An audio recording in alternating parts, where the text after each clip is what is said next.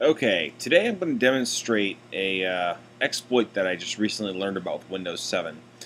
Basically, in a nutshell, what it lets you do is when a user has access to your system as an administrator, they can open up a back door that will allow them to run virtually any command they want from your login screen as the system user. In other words, no one has to be logged in. All they have to know is a certain key sequence, and they can wreak absolute havoc with your machine. So, backtrack a little bit. Again, it has to be run from an administrator account in order to open the loophole in the first place. That, in and of itself, is a significant problem. But for the average user, it's a big vulnerability. A lot of people buy computers from Best Buy and so forth, and when you're going through that setup process, you're setting up an administrator account, which for the end user is great because you can install programs, you can delete programs, you can change system settings, and they all seem innocuous enough. The problem is when you get malware, viruses, things like that, they also have the same level of access that you do, and in a lot of cases, it causes a lot of damage to your system.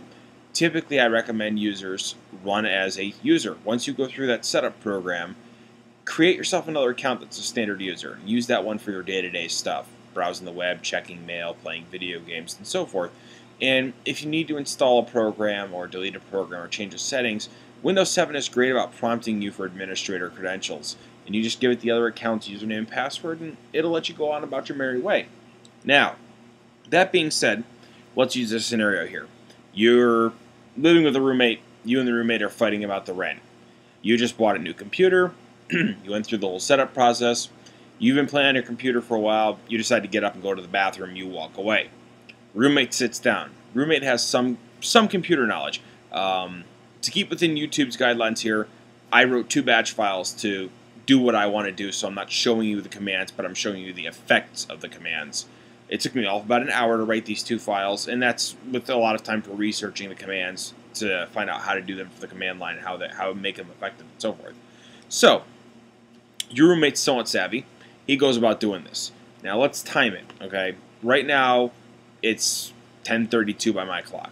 I sit down at your computer, I drop in a thumb drive, I copy 2 files to your desktop. Hit start, go to all programs, I open up the wrong button. Unfortunately, my mouse is a little bit pokey with this screen recording here, so it's a little strange, but I go to accessories. Now I want an administrator command prompt, so run as administrator. UAC is going to yell at me. I tell it that's okay. I now have an administrator command prompt. Perhaps. There it is. Now I already know I've copied those files to your desktop, and I know how to get to your desktop. That's not rocket science. Anybody can do it. And there's my files. I run the first file. Opens the exploit, turns off Windows Firewall, enables remote desktop, and finally copies my batch file. Now I just type this. Those go poof. I hit exit and walk away, and you never know I'm there. That took me a minute, and that's counting the screw up. It takes you longer than that to walk to the bathroom, let alone to use it. You come back to your computer, you decide you're going to go shoot some pool. So you are going to log off your system thinking it's nice, safe, and secure. So Windows will go through its happy little log off dance. You see the user prompt, and you decide to go and shoot pool. In the meantime, your roommate connects to your router, looks at the DHCP list, and gets your IP address. Or if they wanted to spend the extra time, they could have gotten it right from your computer while they were sitting in front of it. In either event, they get your information. I've already pre-configured this client with access to that. So, I'm going to say, okay, look at that. Now watch this. Bam! I now have a command prompt running as the system user. Meaning system has access to do a lot of bad things without needing any kind of authorization to do them. Now I created a file called hack menu and dumped it into the Windows folder as part of that other process. From this menu that I've written, I can delete users, add users, hide a user from the login screen, change a user's password, delete a user's files, delete every user's files, encrypt a user's directory. And these are just basic things. I mean, there's a lot more stuff you can do not needed to get into it. If I wanted to cause trouble for somebody, I could do something as innocuous as change your password. So let's say, for instance, I wanted to change your password just to be a jerk to you. I've changed the password for this account. You come home from shooting pool, you punch in your password, you aren't getting in your system. If I wanted to go a step further, let's say I really want to be vicious about this whole thing. Not only have I changed your password, I'm going to hide your account now. That account, I may have to actually do that by case sensitive, so let's just put one in by case sensitive, just to be on the safe side. Now, I've just hidden your account. I'm even going to go a step further. I want to take over your system. So I'm going to add an account. And yes, I want this user to be an administrator, and yeah, I want to hide them from login. I don't want you to ever see that that account is in this system. Now I'm going to create the user test user. And I'm going to give it the password, just to make this easy on myself. I've created a user right here. I've added them to the administrators group, and I've hidden them from the login screen. Now I'm back at my happy little menu here. Now while you're beating your head against trying to get in, I am actually going to log into your system. This will take a minute or two to get in. The preparing your desktop portion of this takes forever for some reason. So in the meantime, you're sitting here beating your head against your password. I can't remember my password. Hit reset password. Oh, you didn't keep a password disk, did you? Okay, well you aren't resetting your password then. So in the meantime, you're kind of, where did I do with my password? What happened here? You know, so forth, just beating your head against it, and you just can't seem to figure it out. In the meantime, I'm sitting here at my computer, which is probably in my bedroom wherever I am, staring at the screen going, I wonder what I can do now. Now, for the sake of argument, while I'm waiting for that for demonstrational purposes, I'm going to call up that little menu I wrote from here.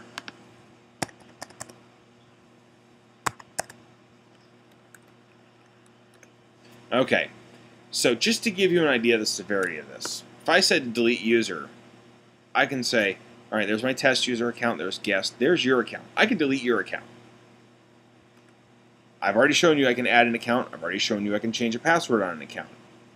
I can go in here and say, I want to delete your files, delete every user file. The reason the encryption is a bad thing is if I choose to encrypt your files and change the cipher key that's associated with them, which is what I've programmed this batch file to do, and then I delete them, you have no hope of ever recovering those files. If I just said delete users' files and deleted your user files, you can use software and actually recover those files. If I encrypt them, you will never get them back, especially if I encrypt them and then delete your user account. Oh, there we go. From the looks of things, I think we're back in business. So let's quit out of here. So now I have access to your system, and just to show you it's an administrator account,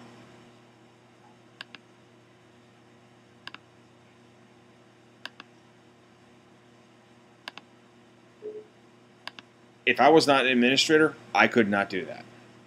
Now, let's say by some miracle you figure out what I changed your password to. Oh look, another user is currently logged in. Who's logged into my computer? Yeah, I want to disconnect them. Unfortunately for you, it doesn't let me do that. So I'm going to say, no, you can't have control of your computer back.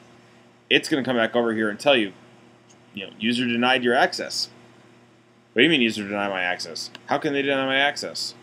And that's going to boot you back to the login screen. Now, if I wanted to be real jerky about this, let's say I got that and I decided I'm going to hide your user account now because I don't want you getting into your system. I think I did that already. Switch user. Yes, give me back my computer. And I say, no, you can't have it back. Denied your request. It's going to go back to the login screen. Okay, your account's going to keep showing up probably until I get a reboot. It probably takes a reboot to take that effect. So, let's just say for ha-has, you said, well, maybe if I reboot my computer, that'll fix it. So you go over here and you hit restart. And you say, yeah, I'm going to kick the person out. I want to restart. Well, it does kick me out when you restart. That's pretty self-explanatory, and anybody who's ever used Windows before would know that's going to happen.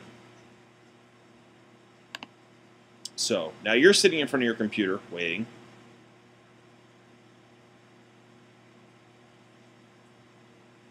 And your computer's booting. Unfortunately, with this thing recording at this point in time, it's slowed down my virtual machine pretty significantly. So now we're waiting for the user screen to come up. Okay, so the hide thing is hit or miss. It was working previously. Irrelevant. Now, here's the trick to this. If they get in before you do, you have no control anymore. You would think. So let's say I finally get into my system. Oh, good. There's no user logged in now. In the meantime, the malicious roommate has decided, oh, I can hear his system. He's rebooted it.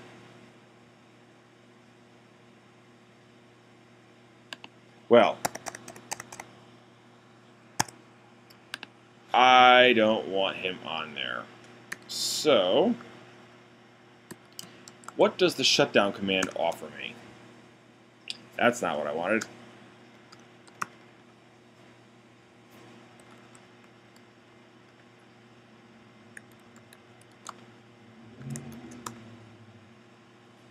Alright, apparently I can't get it from here. You would think you could.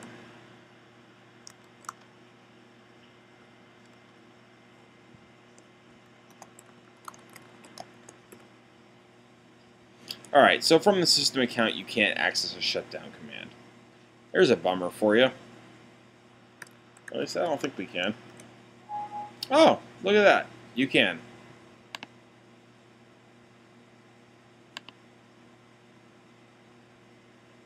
Now the question is it actually going to shut down or not?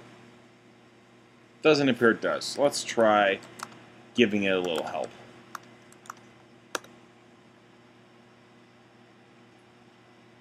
Oh, a system shutdown's already scheduled.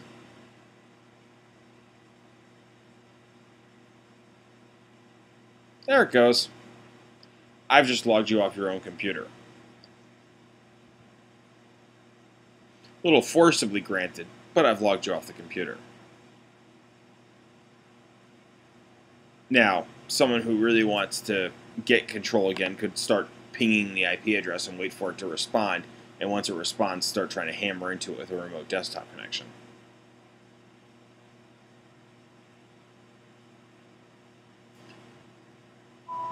So you're waiting for your computer to come back up.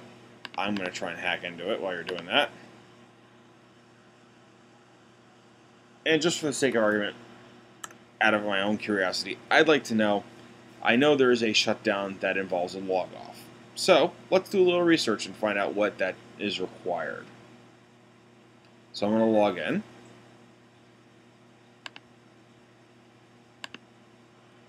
I'm going to open a command prompt.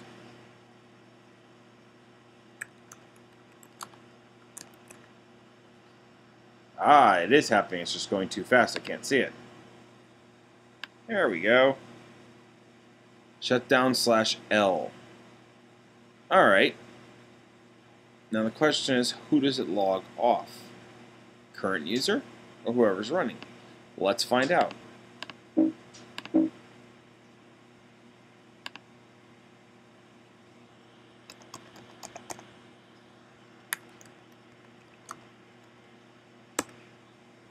Logs off the current user.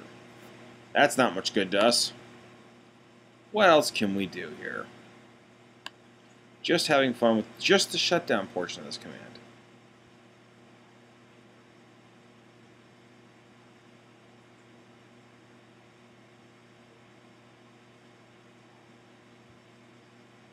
Well, we've already proven we can restart. I know I can turn it off.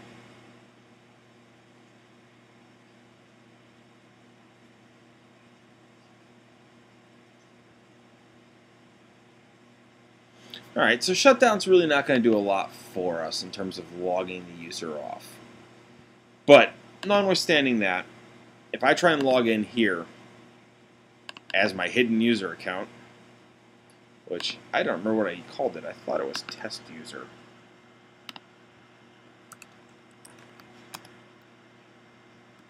And password. Now it's going to give them the same prompt that I had. Are you sure you want to disconnect? Of course, they're not going to let me connect. Now, since I can't do much about that, I'm going to bring up my hack menu. And I am just going to delete their account.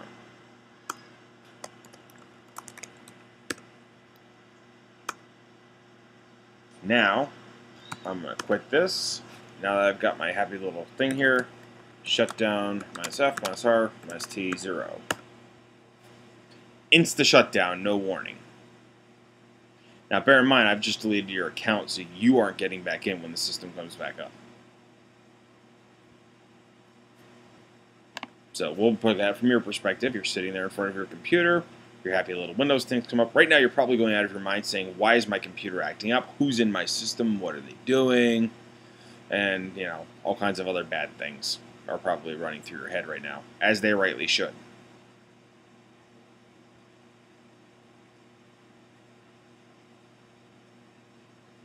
Oh, no! There's no user accounts that are available in the system. So you're like, oh, I must just have to type my information again. You put in your username. Oh, it's not recognized. So now while you're beating your face against that, trying to figure out how to get back in, I'm going to be trying to take over your system again.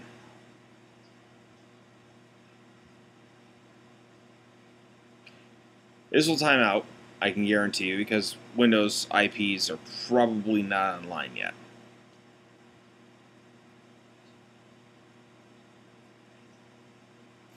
And I bet you if I hit retry, it works right away. See that? And then I, on the other hand, can sit here and do this.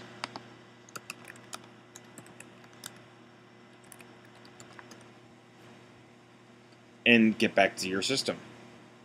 Now, you have no access to your system. I have full access to your system. So now I can start corrupting your files, copying your data. I can do pretty much whatever I want from this point on. So ideally, you know, this is meant partially to kind of give people a heads up of what this exploit can allow somebody to do, why it's bad to run as administrator, and also hopefully Microsoft will take some heat at this and say, oh, big issue, we should probably fix this.